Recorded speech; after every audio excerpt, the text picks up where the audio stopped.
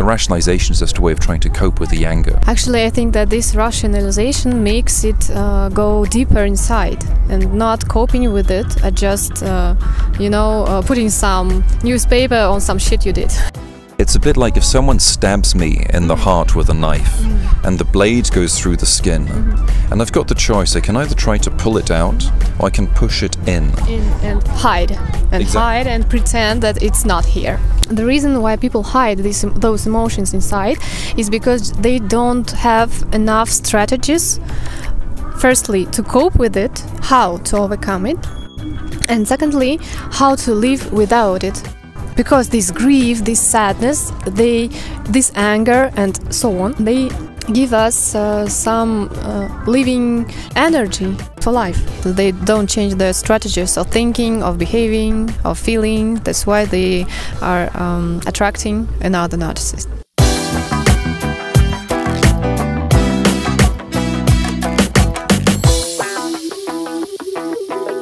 As some of you know, I just spent a few days in Kazakhstan, and I've been working with some of my teachers who helped me a lot do my healing after being with a narcissist. A big part of the work that really helped me, aside from understanding what had happened, was being able to find the emotions that I had trapped inside, that I'd put away. And that basically had led me to keep meeting narcissists and people who would take advantage of these emotions. So I thought I'd talk about something a bit different today, and I invited my friend and colleague Jana to discuss a bit. I think having a conversation is always quite interesting, and having two different points of view. So first of all, Jana, welcome. Thank you, Fred. As you know, now I've got this YouTube channel where we talk about narcissism and manipulation and toxic thought structures, and a lot of the ways that the mind sort of maintains toxicity or has bad thoughts. But as we see quite often, this is just a rationalization of what we have going inside. Our emotions. Yes, and I think working these days, you've also seen people who would rationalize things, for example, around anger, but actually the rationalization is just a way of trying to cope with the anger. Actually, I think that this rationalization makes it go deeper inside and not coping with it, just, putting some newspaper on some shit you did. Sorry. That's a good image. I got the image the other day of, it's a bit like if someone stabs me in the heart with a knife and the blade goes through the skin, and I've got the choice. I can either try to pull it out or I can push it in and hide and pretend that it's not here. Exactly. And I think that sometimes we think, if only I can push it in deep enough, maybe it's going to disappear, maybe it's going to dissolve. Maybe. I mean, maybe the heart or the body is going to dissolve the metal, but maybe also I'm just going to stab myself in the heart. One of the ways I see it with emotions, especially sadness, because that's a pretty big one. Sadness, the function of sadness is that when something sad has happened to us, we release it through crying. So something sad is we lose someone or we lose something that we care about. Meaning that sadness is a part of life if we care about anything or anyone. Otherwise, we never feel sadness. So sadness to me is a little bit akin to needing to go to the toilet. If you need to go, it's a good idea to go. When you go, you don't go halfway and stop it, because otherwise life becomes really uncomfortable.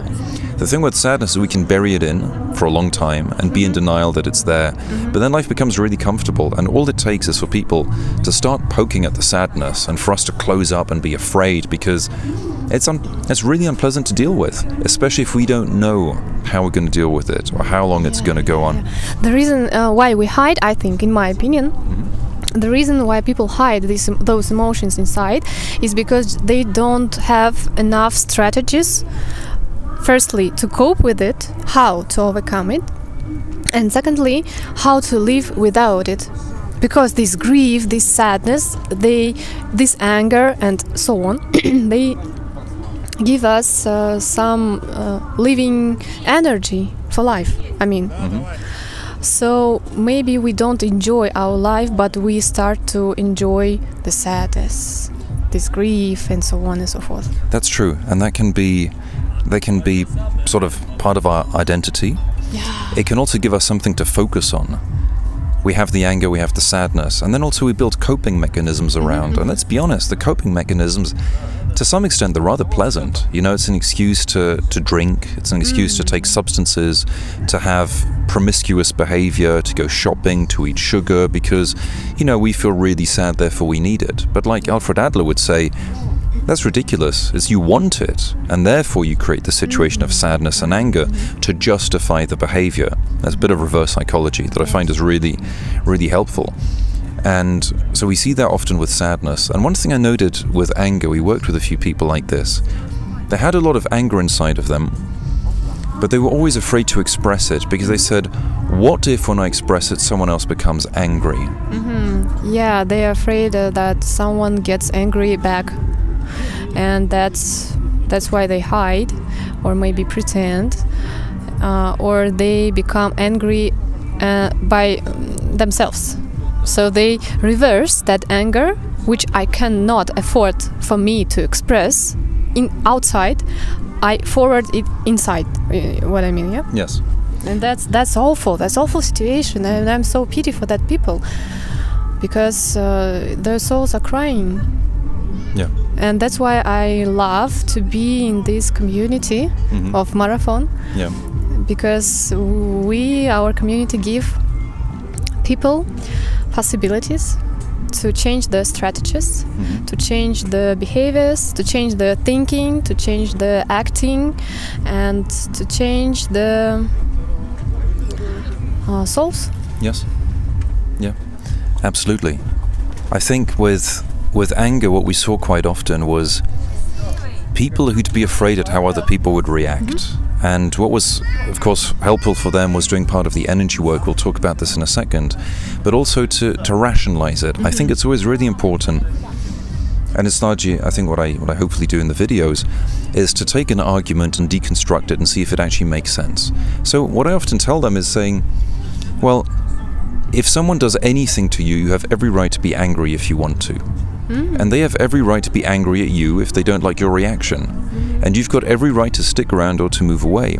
But if you don't give people the feedback that something they did made you angry, you're lying to them, and you're lying to yourself. And I like taking like stupid images, but if someone walks up to me and says, I want you to put a watermelon on your head, you know, the watermelon skin, and I don't want to, and they get angry, well, what am I going to do? I mean, it's so ridiculous that logically I tell them to just go and get stuffed, because I'm not going to put a watermelon skin on my head. But some people are so afraid of conflict that they'd rather do it than have someone get angry at them. And usually that's part of the shame and the guilt that they have. And I think it's important to go deep.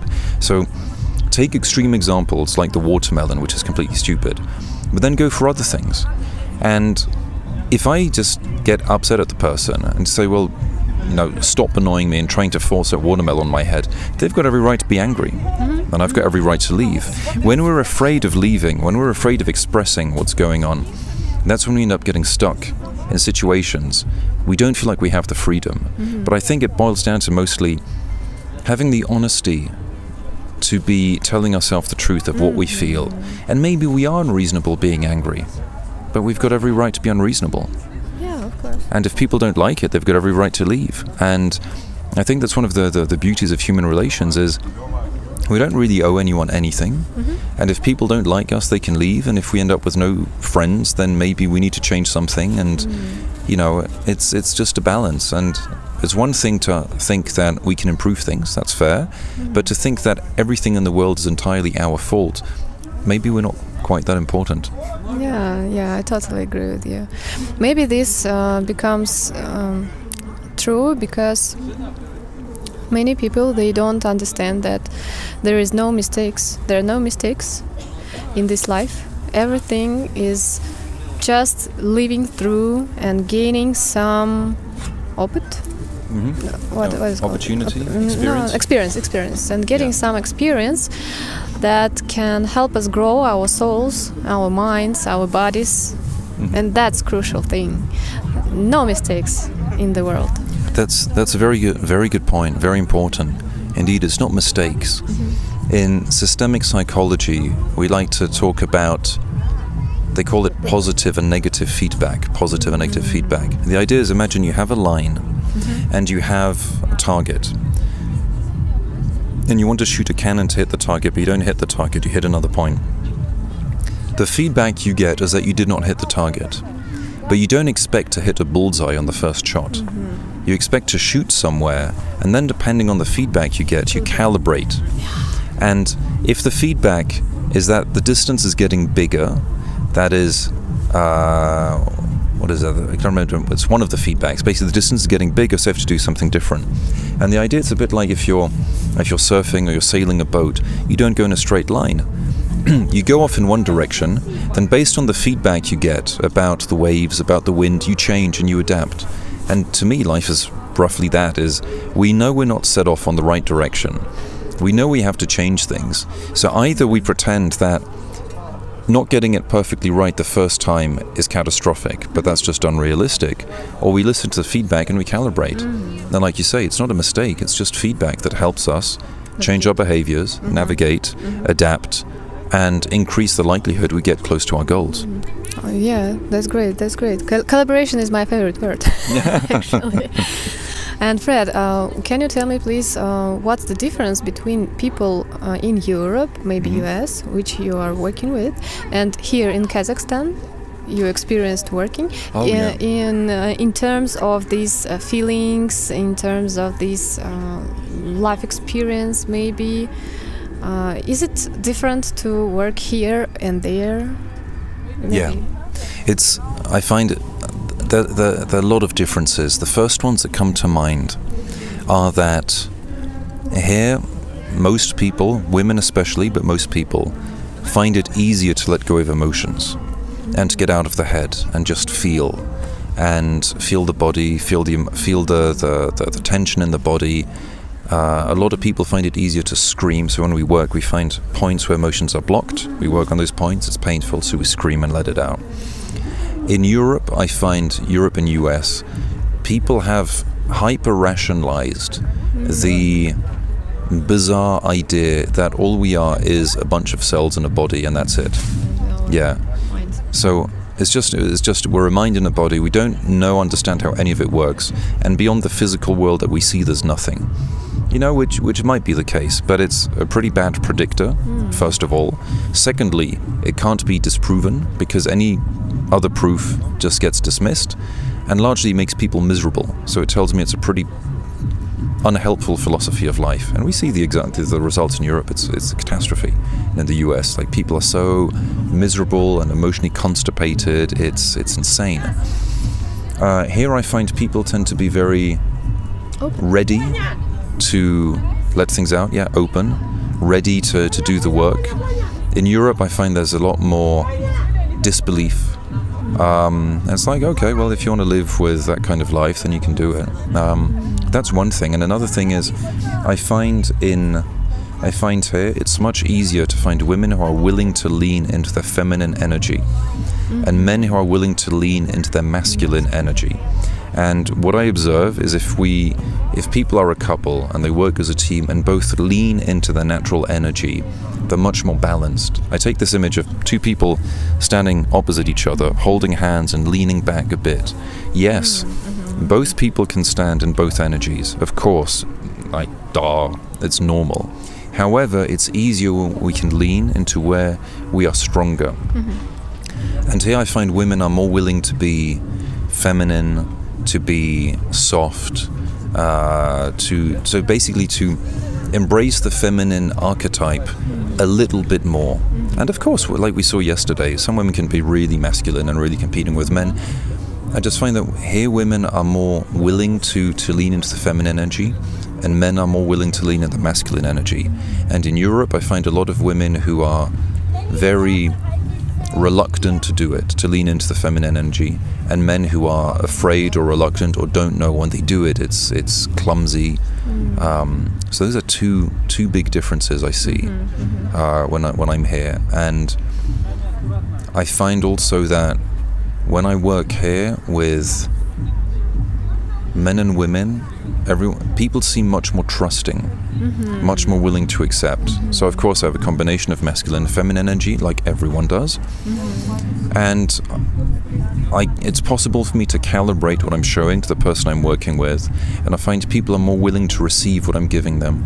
In Europe, I find there's much more resistance. Women are well, less trusting. They're more afraid, generally. And for men, it's not comfortable to be feeling just, you know, a presence of masculine energy. It's weird. I got some ideas why it might be, but yeah, that's what I notice here.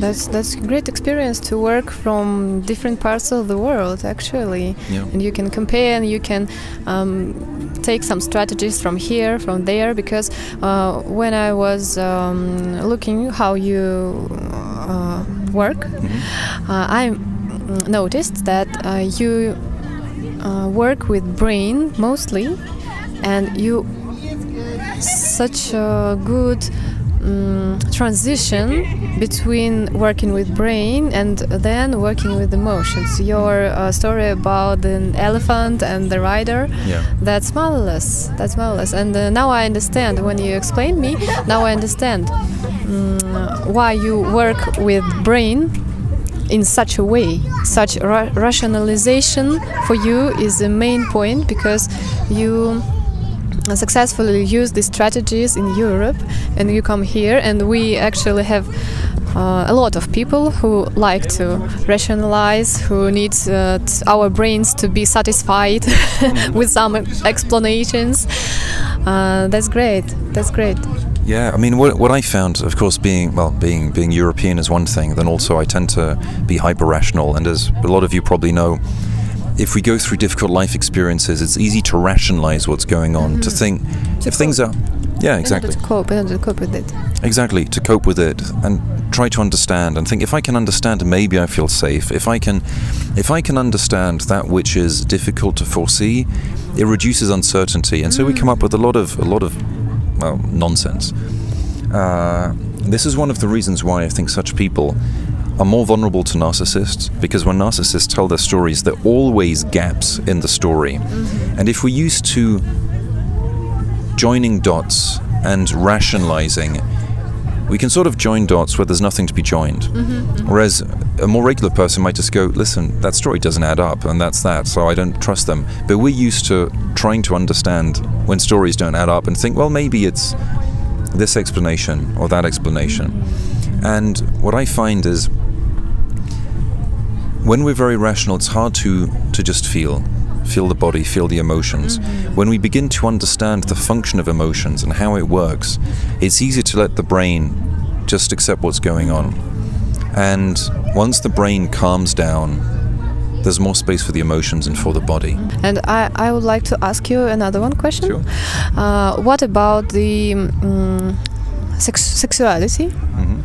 In Europe and here in Kazakhstan, about what I mean. Here in Kazakhstan, we have some strict rules in our families for especially for little girls, and from that time, sexuality is closed by our parents, so everything is restricted. You don't have to. You're not allowed to go out with them guys, little guys, actually 13, maybe 11 years old. But my parents are afraid about some sexual abuse, maybe, or something like that, and they are restricting these relations, this sympathy, and this puts a huge pressure on our women, and that's why most of our women are closed. The uterus is so closed. They are so feeling so uncomfortable when it comes to such spicy themes. You know what I mean? Yeah. What about Europe? Women in Europe? It's just my interest. If it's not connected with your channel, you may not answer. No, that's fine. It's a very interesting question. I see huge differences, and I think Europe has gone from being very restrictive 100 years ago. I don't know if it was more or less restrictive than Kazakhstan today, but being incredibly permissive and promiscuous. You talk here about women who have blocked sexual energy. In Europe, it feels that quite often it's incentivized to be as open as possible. The other part, the other extreme, you mean? The other extreme. It's, I mean, there are always different energies there, but you know, we see strange things where, how should I put it? Between a scale, if we take a scale between being completely closed and completely open, Europe and the West has been, it's not homogeneous, but we find quite a few people in Europe and the West who push as much as possible to extremely open, and the more open the better. And you know the different reasons, not judging, I'm observing. I find that when people are too closed and don't feel good, it's not helpful. When they're a bit too open, they tend to not really like it that much. Because it backfires, because it's devaluing a lot. You know, it's sort of the question like, is your body a playground? Yeah, I think I understood now. You mean that we are getting trauma because of this side extreme, and they are getting the trauma on the other side of the extreme. Yes, it's close to that. I mean, when I work with people and I talk to people, and they're really open, and we get out all of this noise, all of this mess, few people say, I think the ideal number of sexual partners in my life is 1,000 people. People don't say that. Yes. And people don't say it's 100. And most people tend to go, well, if I had stories that didn't go anywhere, I don't want to feel guilty about it. Yes. But I don't necessarily think that twice as much is twice as good. Because at one point, you do things with people that you don't really like and don't really respect, and you're not respecting yourself and your body. And it's also, you know, promiscuity is a coping mechanism. Sometimes it's going, oh, well, people told me I couldn't do that, so I'm going to go crazy. It's like, yeah, well, you can do that, but, you know, what is the outcome? What's the result? When people go on crazy, promiscuous, you know, binges or adventures, generally they don't feel really proud and clean and happy, and they don't feel like they respect themselves. But you know, it's different with men and women, and you know, there's different pressures, and we decide who we listen to and when we listen to them. The notion that you can't do anything, that's also, I find, a bit condescending, because I believe that a 13-year-old girl can be explained that there's some situations you don't want to put yourself in, and these are the signs, and we trust you. You know, if you get things wrong, well, let's hope it doesn't end up being too bad, but we trust you to pick up on the signs.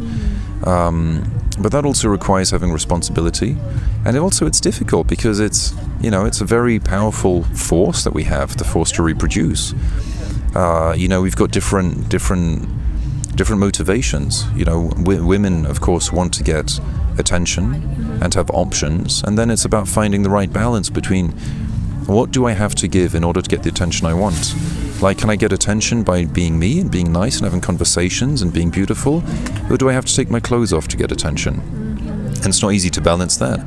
And for guys, and there's the thing of, well, you know, we've got specific drives, and something I notice quite often is most guys have their hearts broken when they were young, and when they get promiscuous, it's a coping mechanism to try to mend a broken heart. And after we work with people, men and women, they tend to value more quality relationships. They tend to be less interested in promiscuous behavior, on the one hand. On the other hand, they tend to be less hard on themselves if they tried something and it didn't work out, or they call it a mistake somehow, or, you know, they followed their instinct and it didn't turn out the right way. And then if they like someone, maybe they don't feel too guilty about it. It's about always finding balance and listening to ourselves. I think that's the most important thing. Being yourself. It's always, for every culture, for every person around the world, I think that being and accepting myself is the greatest, how is it called in English? Challenge. Yeah. Yes. The biggest challenge, because of this, some things, not bad, not good, but they happen. Something else that comes to mind there is that the more promiscuous we are, in other words, the lower the barriers we have to going into bed with someone, the easier it is for narcissists to take advantage of us. Having physical intimacy with someone is not innocuous. It's not the same as just scratching someone's back. There's more of an energetic exchange. And be it a man or be it a woman, when we share intimacy with someone, it creates a connection. And it's easier to feel or to be guilt-tripped to maintain the connection. When someone says, for example, let's say you spend a night together, you realize the energy isn't working out, you don't want to see the person. The person says, I feel like you manipulated me. You know, I can't believe someone did this to me again. You know, I told you that to me it was something important, and I trusted you, and you took advantage of me. So the different psychological mechanisms that can get hacked this way. There's reciprocity, there's breaking trust, there's guilt-tripping, shaming, and so on.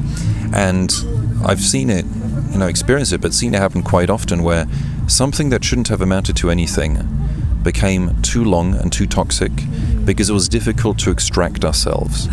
And that's one reason why I find if people want to date seriously, it's a good idea to have the first date in the daytime, in a cafe, and go for a walk.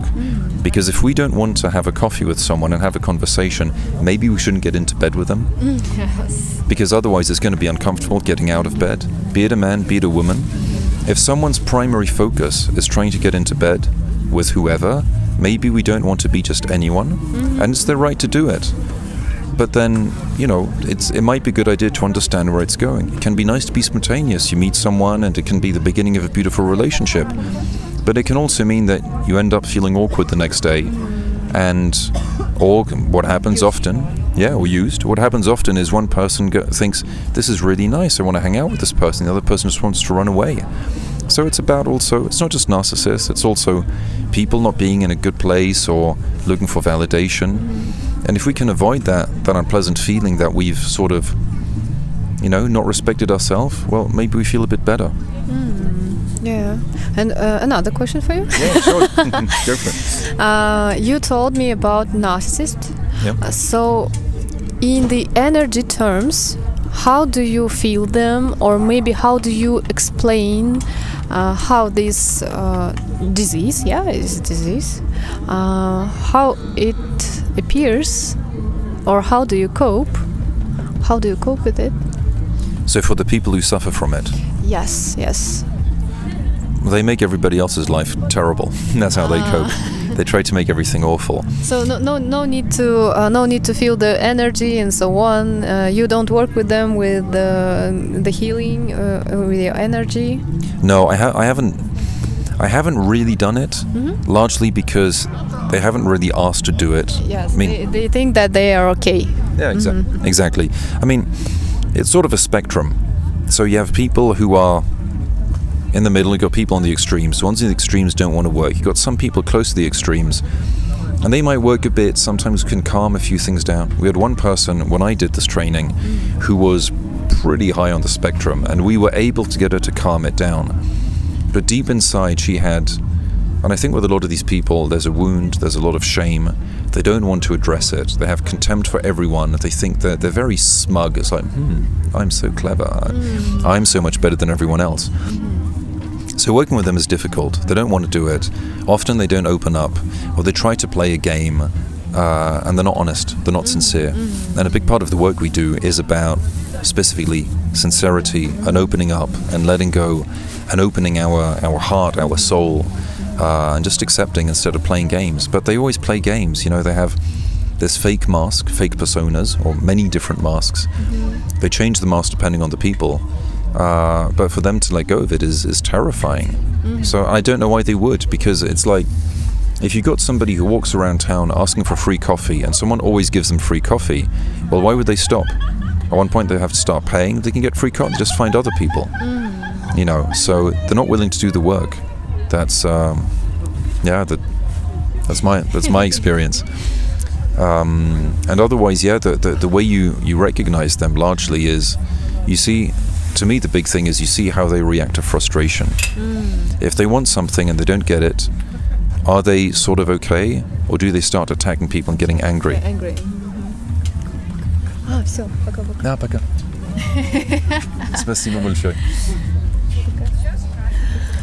And so perhaps a few words. I'll probably re-edit this for the order. Do you want to say a few words about the work that we do here? Yeah, I would love. I think that Natalisha and Sasha, they made a great community, and they are doing a great job in order to help people to overcome all these stresses, all this confusion, all this madness, sadness, and so on that we are feeling. And we're collecting throughout all our life, entire life, and that's why I love this community. That's why I love to work with people when they feel relieved after such a great tension which they felt, which they were like walking with in the backpacks. And then when they come, when we work with them, when we take off this backpack, and they are feeling so relieved, so great, that they want to live the greatest life even after, and not collecting, stop collecting these miserable things in life. So to give you an idea, the way a session works is we ask people to start breathing. Then we open energy channels. Energy channels that we work with are only there to clean, to remove things that are trapped, that shouldn't be there. You can imagine that someone breathes and we run like radio waves through them, and each radio wave unblocks different things, different parts of the body. Usually what happens is that emotions are collected in the lymphatic system, and if we don't express it, we're emotionally constipated, and it gets stored. And when we run these energy channels, people usually start coughing. Also, when we press around here, people start coughing. They cough, they spit a lot. The saliva that comes out is not regular saliva, it's much thicker. And they cough, things start clearing out. Then you can work on specific points. Anger typically is stored in the jaws. And you see that a lot with... Fear here. Fear here. Those two. Those two. Yeah, when you go like this. You see a lot with narcissists, they have a lot of anger. You see them do like this, and you see the micro-expressions and the flashes of anger. And there are a few well-known celebrities. If you look at videos of them, you see these flashes of anger. One is married to a royal. You see the flashes of anger. And then you see a few of these. Another one was in a trial with a famous actor. And you see these flashes of anger on the faces. And you go, well, it might be from something else, but that's anger. I won't say what it is that caused the anger. But when you see the anger coming out, there's anger below the surface. So that's anger, that's fear. Sadness is down here. And quite often, there's something for you to check. If you find it difficult to breathe deeply and you feel that your diaphragm is blocked, maybe you've got sadness inside that you're not releasing. So there's a few things to check. So we work on this. When we work on it, I don't think anyone's working right now. No, they're working. They're working? Oh, seriously? We can maybe... I don't know. Let's see. Over there. Okay. We can take it and just see and I think let them see. This one is okay. There we go. There. People working behind us.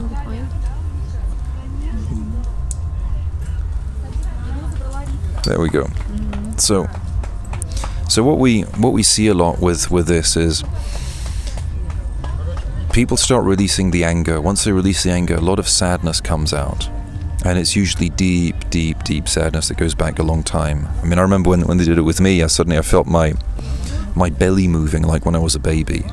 That I hadn't done for a long time because I'd been taught to keep sadness inside.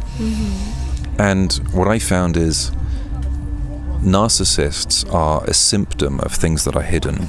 If I'm in a good place, they can't manipulate me because... Oops, there we go. If I'm in a good place, they can't manipulate me because I'm okay with the sadness and anger and everything and shame and guilt. It used to be much easier to manipulate me, and now when people try playing the guilt thing, I expected you to do that. Like, okay. It's your expectations only yours, not mine. Exactly. Why should I follow? Yeah, but I had the expectations. Okay, you had the expectations. Well, did it work out? No. Yeah, so I can blame myself, or you can ask yourself, where are the expectations? You know, did I specifically promise anything? And even if I promise something and I don't keep my promise, then I'm an idiot. Okay, that's life. But the thing is that you have how is it called? Right. You have a right to change your mind, and it's okay. But the thing is to make new contracts instead. When you know that you change your mind, then you go for that person and tell, you know, I thought about it and now I changed my mind. So maybe we can somehow renegotiate this point. Yes, that's a very important.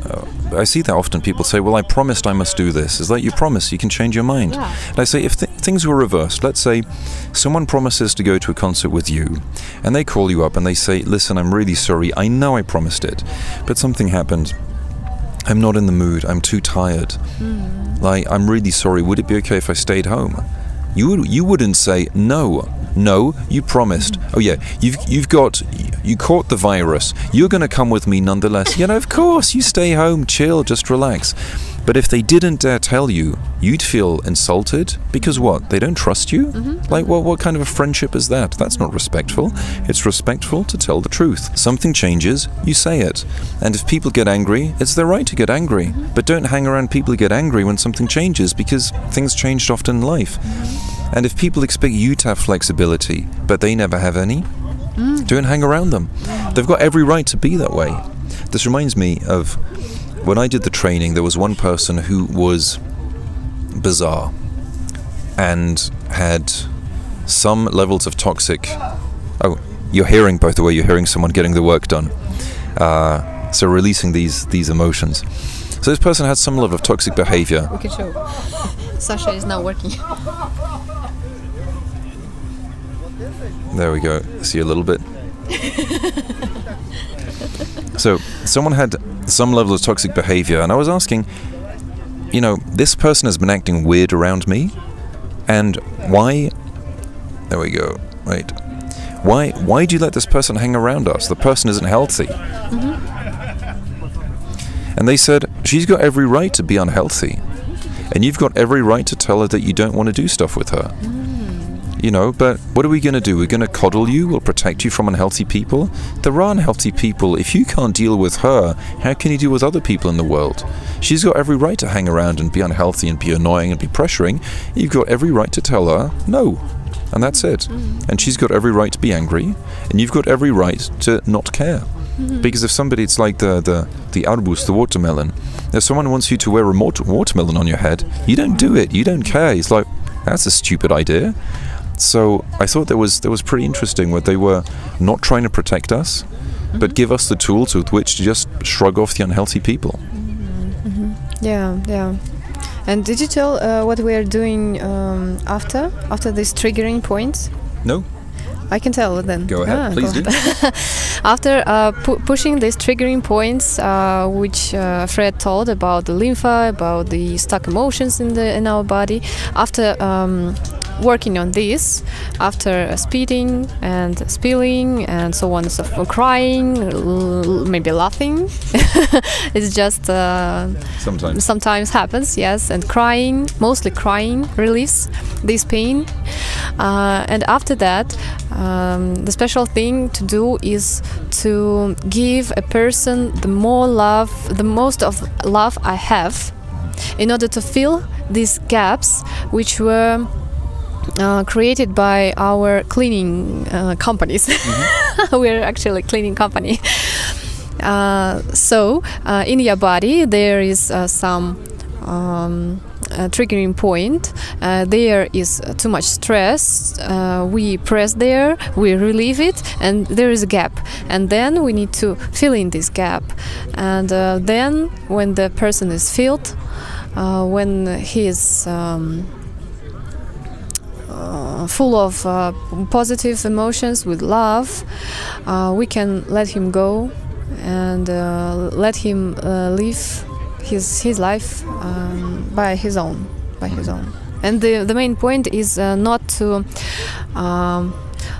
make those people be зависимые from your energy. Dependent, thank you. To be dependent from your energy as a healer or as just a specialist, helping specialists, any. Because some people are getting used to collecting these miserable things in their lives, coming to some specialist. The specialist is working, and then he feels the relief, and then he goes back to his life and leaves it, collects these miserable things again. And they come again to the specialist, and so this circle never ending. But the point is to gain some new strategies, and that's why we are talking now not only about this special day maybe of working, but also about the marathon of happy opportunities here, leading here in Kazakhstan. And this marathon, it gives very whole, how to tell, complete, yes, thank you, complete and thorough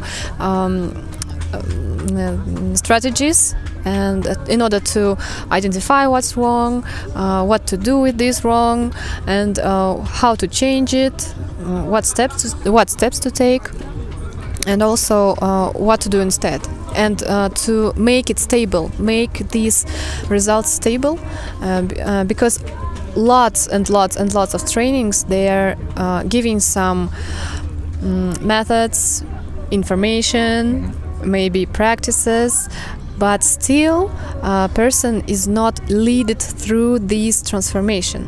And here we are doing what? We are transforming, helping people transform, and we are leading them, and we are cherishing, and we are caring, and we are filling with love, and giving all our love inside.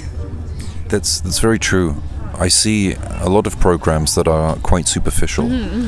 They explain a few things, they don't address the underlying issue, which tends to be the emotions, and they don't give precise, complete strategies to be acting and behaving differently. And the thing is, if we keep sadness inside of us, like someone behind me, if we keep sadness inside of us, we put together strategies to avoid it. So as long as we're avoiding it, you know, we can have different mental ideas, but we still have the sadness that's unaddressed. Once we address it, we don't need the strategies anymore. Then the question is, what do we do differently? It's sort of bulldozing everything down or burning everything down and seeing what stays. And some things stay. The stuff that stays is us. And I was, noted it sometimes when we work with people, they really collapse and crumble. And one guy we worked with,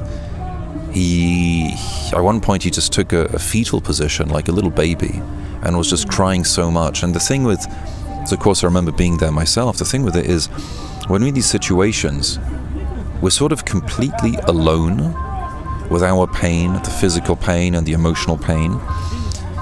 But the beauty of it is, we're completely alone, but we're surrounded with people who are all supporting us. They're not trying to take our pain because they can't. They're not trying to reduce our pain, because that's not the point. They're not soothing us, they're not lying to us. They're just respecting our ability to take responsibility for our life, to face the pain, to feel it, to release it, to let go, and then to build back and listen. And also, main point that they believe in people and everyone. Yes. Believe that you can cope, you can, and that's why it's so ensuring that I will cope, I will do it. Yeah. I have someone supporting me. That's very true. They believe we can cope, and they respect us. And it's something I see, with the work we do here. We have different experience to everyone we work with, and we're equals. There's respect. It's something I always want to do with my videos is I share ideas. I think the ideas are, well, I found them helpful. I respect all of you. I respect individuals as being my equals, my peers. I see many healers, many gurus, many people who talk, who put themselves on a pedestal like they know better. We're just sharing ideas. The ideas are not mine. I might have combined different ideas, so it's a bit like a chef combining different ingredients to make a sauce, but the ingredients are not the chef. No, the chef. Yeah, they came from nature.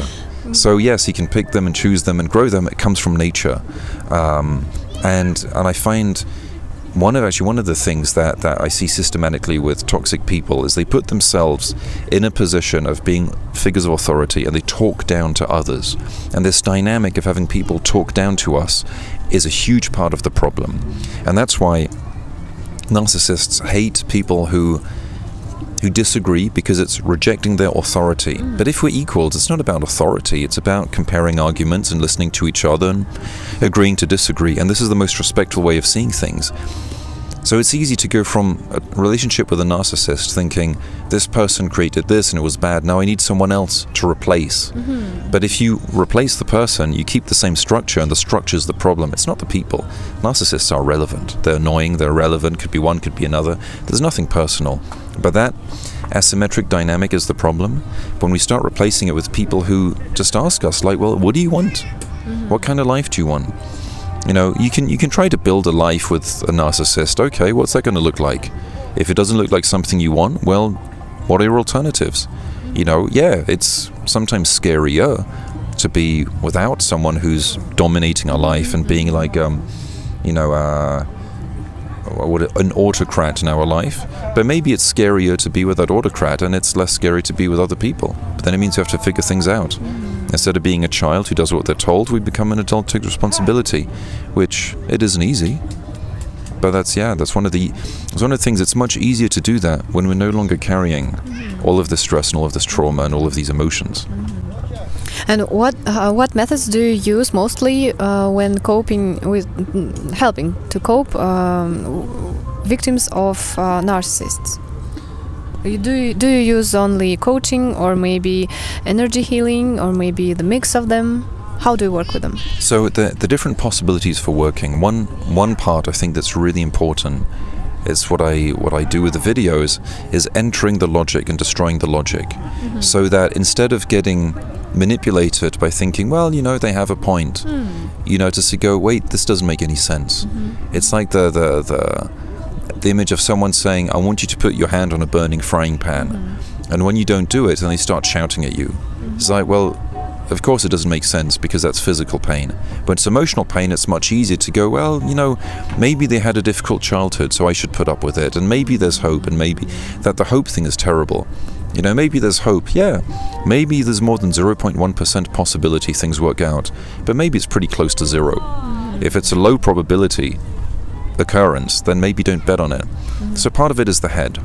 Another part, and I have this program that works on this, and I want to re-record that, is partly about the deeper understanding and also deeper healing, being able to reframe more philosophically what's happening and making choices. Like, what life do I really want? Do I want a life with lies or a life with the truth? But am I really willing to embrace the truth, even if I don't like it? And that's about, I think, realizing more philosophically. And then there's another part which I can't do on YouTube, but which is great, and I might get to do some sessions and show some of them. And that's when we do the energy healing. That's when we really release the pain that's inside. We release usually the anger, and then comes out the sadness. Then there's the fear. There's the heart that's closed, and quite often that happens. People have been hurt, they close their heart. Therefore, they attract people who will be able to play around with this rather than people who are in a good place. It's sort of, if you're in a rather average place, it's unlikely you'll start a relationship with a person in a good place, because you won't be attractive to them and they won't be attractive to you. There's usually some kind of balance between matching between the two people, which is one reason why the better we're doing, the more likely we are to attract good people. And after being with a narcissist, if we don't do all of the healing, we're probably going to be having another relationship with another narcissist at one point. One reason... strategies. They don't change their strategies of thinking, of behaving, of feeling. That's why they are attracting another narcissist. Exactly. That's the person who ends a relationship with a narcissist and thinks, maybe if I start dating someone else, I'm going to be able to forget this person. Yeah, but you're not in a good place to bring anything good to anyone. And other people, maybe they deserve to be more than simply a way to not think about narcissists. You know, maybe it's a bit more respectful. So yeah, when we're able to understand this and then work on the underlying things, then usually, you know, we'll be meeting more narcissists and more toxic people, because it's about 10% of the population. We'll meet them, but they'll have less and less effect, and we'll learn to cope, and we'll learn to shrug off when someone says, you know, I want you to wear a watermelon skin on your head. Be like, well, that's weird. If somebody walks up to you in the street and goes, you're a bad person, you're an idiot, instead of thinking, oh my goodness, I must have done something wrong, go, well, you don't look like a happy person. You know, or when you see someone who is wagging their finger in a video going, well, narcissist did that, you should be this, you should be angry, you shouldn't do that. Whenever I see that, I feel like someone is talking to a dog, and the dog is going, and the person goes, oh, no, and the dog goes, what? We react this way instinctively, but it's not helpful. So when, you know, before we'd see it and go, oh, that sort of makes sense. Now if you start seeing it, when you recognize the patterns, you think, this person is not in a happy place. This person is not actually helping people. They're eliciting more anger and more annoyance from others, because it makes people addicted, and it's really good for, you know, bringing in clients. But it's pretty cynical. It's not great. But when we release the anger, we go, that person's trying to make me angry, but I'm no longer angry. I've dealt with it. It's no longer triggering you. Exactly, that's really important. When things trigger us, it's that we have something inside of us that needs to be resolved. It's like if you pour disinfectant on somebody's skin that doesn't have any kind of injury, nothing happens. But if there's a cut, it stings. If something is triggering, this is even better. If you run your finger on your skin and you feel there's a bump and it's painful, you look and there might be a splinter inside. So if it's triggering, you have to figure out, where is the pain, remove it so that you don't have this anymore. Instead of try to cope with being triggered or tell people to not touch your skin because you've got a splinter inside. If you have a splinter inside, take it out, especially if it's under your foot, because otherwise every time you walk it's going to be painful. But it's largely about here, what kind of life do you want? Do you want a life where you're happy? Do you want a life where you're in a good place? Or do you want a life where you're miserable? And how many people believe that they deserve a life where they're happy? And we see that a lot here. You know, we ask people, do you love yourself? And it's like, or they say, well, people don't love me. It's like, yeah, well, do you love yourself? Well, why should someone love you if you don't love yourself? It's like, but so many things are wrong with me. So what? So what? If you don't love yourself, people won't love you. But maybe I can make people love me. Yeah. Manipulation. Yeah, exactly. How about you just love yourself and see what happens? If you love yourself and see what happens, then, you know, that's okay. If people don't love you, it's their right. They don't owe you anything. We don't owe them anything. But, you know, if we try to manipulate outcomes, you know, regardless of why, it's manipulation. And that's one of the things, actually, when we're actually not being honest about our anger, someone does something that makes us angry and we don't tell them, and that's manipulation. Because we want to control the outcomes. Reality is going, you did that, I didn't like it. They're allowed to shout. Okay, it's their choice. It's a poor strategy, but whatever. And actually many people, in my opinion, many people, when they face this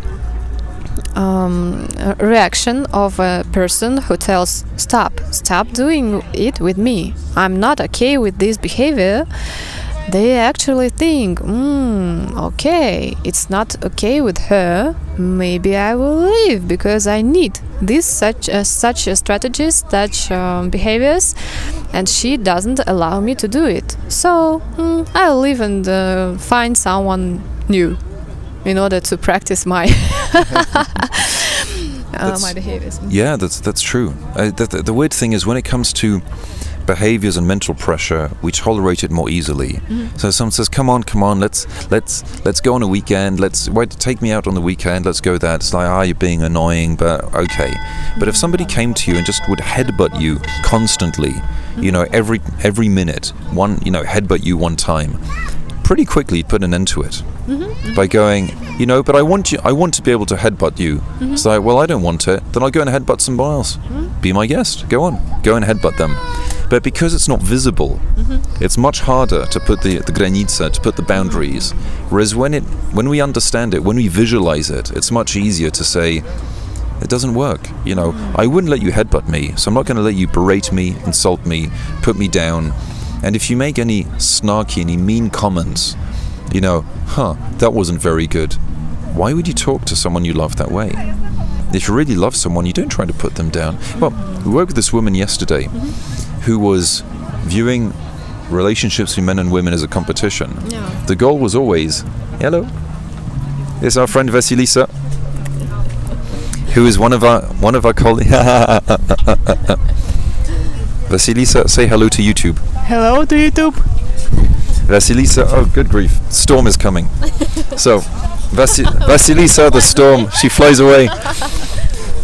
So we'll end with this. So this woman was always in a competition with men, trying to break men, to be stronger than men and better than men. And I told her, you know, a relationship is like a doubles tennis match.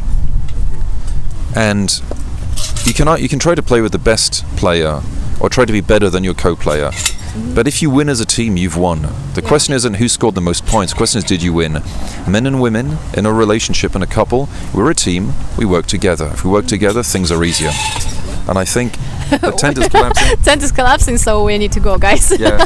Thank you so much, Jana. Thank you, Frederick. Where can people find you on social media?